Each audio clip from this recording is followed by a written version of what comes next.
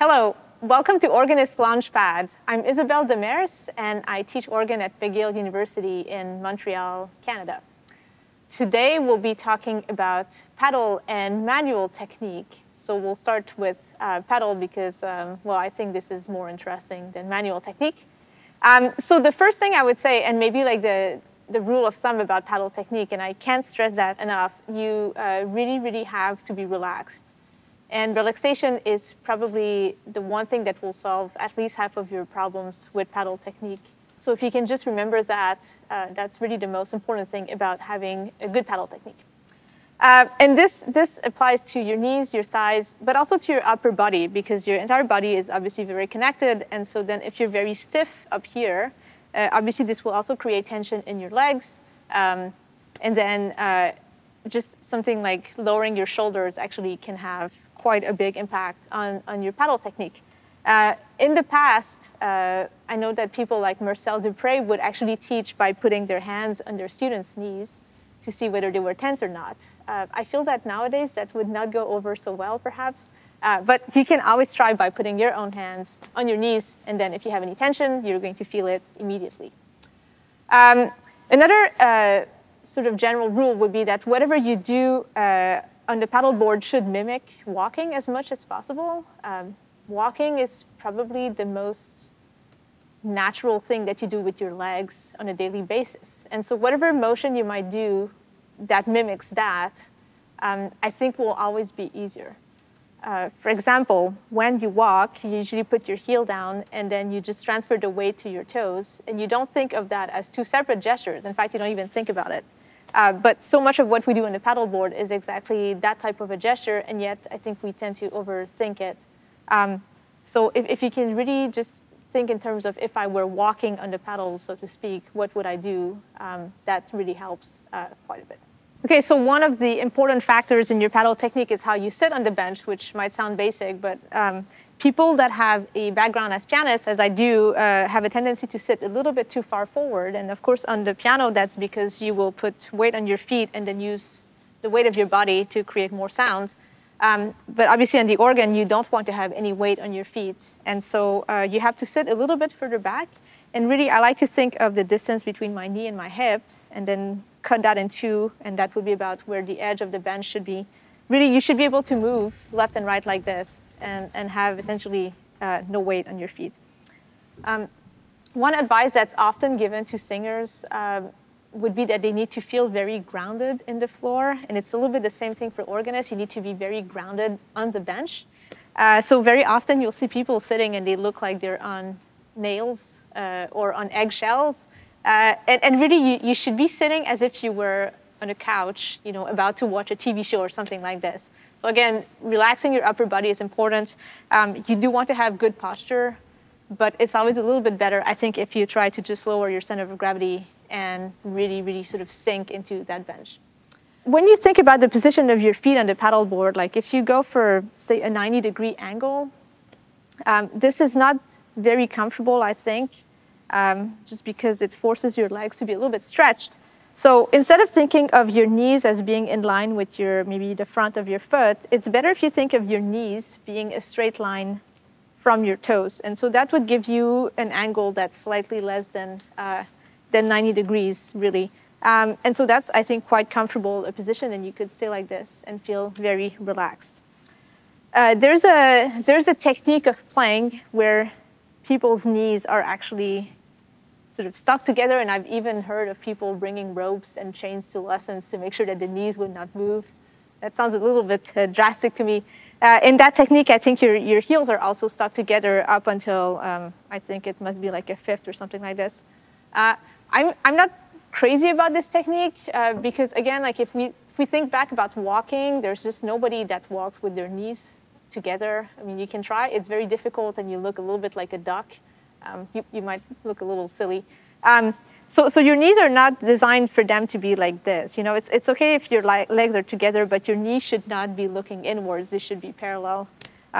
So even like when you go up this or something, it's fine to bring your legs closer, but not like this. And also not like this, where your knees are very spread out, but looking outward. So just really parallel but no more. In fact, when you're playing just anything in general, your feet should always be staggered, and I like to think of as if there were a line that was dividing the paddleboard in two. And so one of my feet would be above the line and the other one would be backwards. And so they don't really stray from this. So then if you're doing, say, like thirds,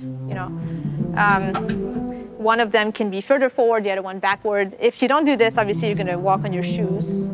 And I think that's something that every organist knows, but we tend to forget this. So sometimes it's good to be reminded of like not actually keeping your feet at the same level really makes a difference. When you're going left and right, you should also think about the position of your knees.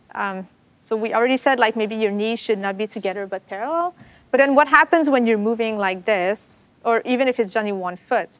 And a good example for that would be the A minor concerto of Bach, where you have that pedal part at some point, a lot of repeated E's. So here the paddleboard has a lot of springs, so it's actually not very difficult to do. But do you want to keep your knee in line with your foot, which would be more like this? And then in this case, my foot is rather flat. Or do I want to keep my knee more in front of me, in which case my foot will be tipped just a little bit? I think it's easier, actually, if you think of keeping your knees in front of you and then just the bottom part of your leg acting a little bit like a pendulum, so going left and right, but without your knees following quite as much. And I think that's different from manual technique, where like you wouldn't think of keeping your elbows by your body and then sort of doing this. That's very awkward. You would have your hands, your entire arm follow. But I think for the paddleboard, just to keep your stability, it's actually better if your knees stay closer. So in the case of the Bach, it's something like this, right? So that works quite well. It's not very tiring. And I suppose that if I got really tired playing it, then I could actually move my knee a little bit.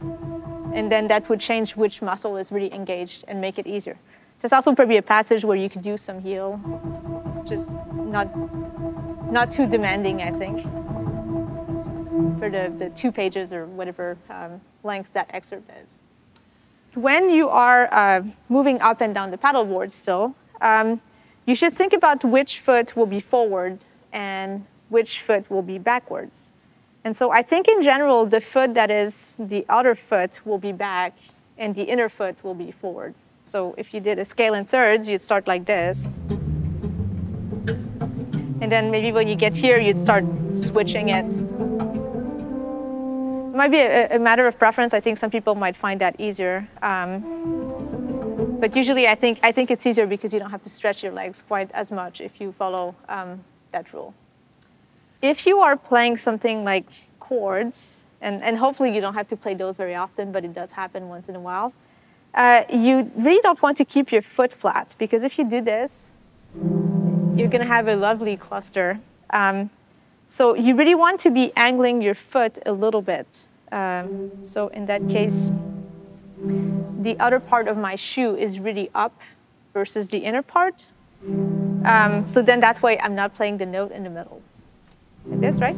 And really that type of playing is all about calculating which angle you need to be at. So if I played that, or if I played even this, sometimes we think like, oh, I have to turn my foot as much as possible, and really you don't. I mean, you don't have to turn your foot 90 degrees to play this. You could turn it more like 45 and have the same result, and it's actually much more comfortable. So you should always see like how little motion you can do to get the same results. But yeah, if you play things like Salbenball, how much do I need to move? What type of an angle do I need to have so that I can hit all these intervals, right? How much do I need to turn, and then what is the bare minimum that's still going to work? So as I mentioned previously, this paddleboard has an excellent spring, so that really helps us quite a bit. So when you're playing, you really just want to use gravity and just the weight of your leg for the paddle to go down. In organs like this that have excellent springs, you just need to sort of poke the spring and then let it push you out. You don't need to be really bumping it. Or some people really push with so much strength. They tense up and then they push it, and you don't need to be doing this. The motion should be just vertical from your knee down like this, just the weight of your leg. It's almost like you're just poking at the bottom and then coming back, right? In Baroque music, it will be sort of a vertical motion and your ankle will not move very much, right? Almost like your foot acting as a unit. Then if you're doing Romantic music, your ankle will be a lot more involved. Will be in charge of connecting all of those notes. But the same way that your ankle will not be doing that type of motion, it will just connect horizontally the notes that you're playing. I feel that very often with students, I'll see people trying to play with heels, and instead of playing straight down, they actually play a little bit diagonal, almost on the back of their shoes. And that's not very good because it's first of all, it's a slippery part of your shoe, but it also leads to your toes being too high. So even if you play with your heel, just remembering that the motion is completely vertical and not actually diagonal. So I guess one question that comes up very often is what type of shoes you should be wearing to play the organ. So I have, I think, sort of a standard women's shoes. I practice most often in socks, and I think if you play without shoes, it's a bit of a different technique. The reason I wear shoes is because I'm short, and so having the heel is very important for me, especially in things like I did do this, for example. That'd be very hard for me to do without the shoes. I think usually women have higher heels. Again, I think for a question of just of height. You know, you have people like Jeanne de Messier who played in high heels, and I always wonder, you know, if you play, for example, octave or something like this, if it's not easier in a way with heels that are higher, because when you have to reach the other parts of the keyboard, you don't have to turn your foot quite as much. I think if you practice without shoes, actually, yeah, it's a bit of a different technique, and I think it really teaches you how to be completely relaxed, just because you really have, I think, to work harder in a way at connecting everything. And for example, if you played chords, you know, well, having a heel, you don't have to bend your foot quite as much. But if I did the same, for example, without my shoe, you know, I could do it, but I have to think a lot more about where I'm placing my feet, and I have to just pull on my heel a little bit more to make sure I play the notes together. And same here, I could do this, for example, but I have to tip my foot a lot more than if I was wearing shoes. I think personally shoes are better just because also it's a hard sole, and so if you're doing anything like you know, glissandos and all this, you don't want to be doing this in socks unless you have very thick socks. It hurts quite a bit. When I started out, I had very high heels. And while this was easier for all of the motions between white and black keys, this was also very difficult to keep legato if I was doing a lot of white, white, white, like this. You had to really move your ankle quite a bit just to get over that heel. I don't know how high those are, maybe like 1.5 inches or something. To me, seems to work. But again, with fewer and fewer shoe company, I feel that maybe in the future we'll have to start being very creative about what sort of shoes we're wearing, or maybe we'll all end up playing in socks. So a few things to avoid. So the first one I called with the students the Titanic, and that's because before it sunk, the boat went, you know, halfway up in the air and then it broke in two, right? And so sometimes you'll see people play, and when they play the heel, the toes go up like this, and then when the toes go down, the heel goes up. So they mimic that type of motion. And that creates a lot of tension. It really pulls on my leg. I feel these people must look like Hulk. They must have like humongous calves because they do this all the time. But really, when you go down with one part of your foot, the other part does not need to go in the opposite direction. So if I go down with my toes, I don't need for my heel to go up. It's not even going to touch the notes. Even if I were on black keys or on white keys, it's not playing. The other one we call woody woodpecker, which is the people that are sort of like pecking from the ankle like this. This is not very good technique because, first of all, you don't control the attack or the release, right? And also, as you can tell, it's making quite the racket, especially if you have some notes that have noisy springs, right? And it's also like not very good for your leg. So you should always go from your knee down with your ankle not moving so much, but not pecking at it. The people who do bicycle, you know, will be sort of playing like this, right? Again, a lot of noise, not a whole lot of sound, and no control of attack or release. So you don't need to be like bicycling like this. You should always play from the note with your foot resting on the key before you start, not just sort of jumping up and down very randomly. There's people who clearly must love fishing and things like that because they're always fishing for notes. And I think that's a technique that's for beginners where if you don't know where the notes are, you'll just go with your foot and sort of feel your way around. And the best place to feel around is between B and C and E and F, the two white semitones. That's OK when you're starting up and when you don't play very fast. As soon as you start doing things that are a lot faster, you really don't have time to be always looking for notes up and down. So I think this fishing for notes is not something that you should keep doing when you're more advanced. And really, if you don't know where the notes are on the paddleboard, it's a bit like your hands. You know, you wouldn't see a pianist that would think like, oh, I don't really know where C is, so I'm going to feel my way around the keyboard. You just have to learn it, do a bit of slow practice, and then you'll be fine. But it's sort of it's a technique for beginners that really you should drop after you've moved, past your first year of lessons. Still in the fishing or water area, I call boating the people whose ankles are constantly turning and doing this. So they play a note and then their ankles are going left and right, tipping like this. And that's usually because they push too hard and they have so much tension that their foot is doing this constantly. When your foot goes down, it should just stay there and not move. If you're relaxed, it will just rest on the note and be completely fine. It won't have any need to do this. The same way with sweeping, and I'll confess that I'm a bit guilty of that one very often, but people that play and they sort of like go, up and down the paddleboard like this every time they play, they must have a very clean paddleboard after. But yeah, not really needed. You can just stay down there. Helicopter foot are the people who play from very high and they sort of hover above the keys, and so they'll play from up here. It's a bit like people who do bicycle. But really, when you're not playing, your feet should be able to rest on the paddles so that you don't have all this tension keeping your legs up, which is very tiring. So you shouldn't be hitting them from up here. And then I guess going back to my Texan roots, called cowboy, the people who have not learned where the notes are, and then they really open up their knees so they can see their feet. That's just really bad technique. So again, like learn where the notes are, and you don't have to do this. But if you look like somebody who spent their life sitting on a horse while you're playing the organ, that's just not what you should be doing down there. Now talking about maybe more specific techniques. So we talked a little bit about repeated notes in the Bach. But if we talked about maybe doing like more repeated notes, there's a few etudes for repeated notes. For example, one of the Alcan etudes, there's a Damasio etude. So if you had to do quick motions like this, how to do this,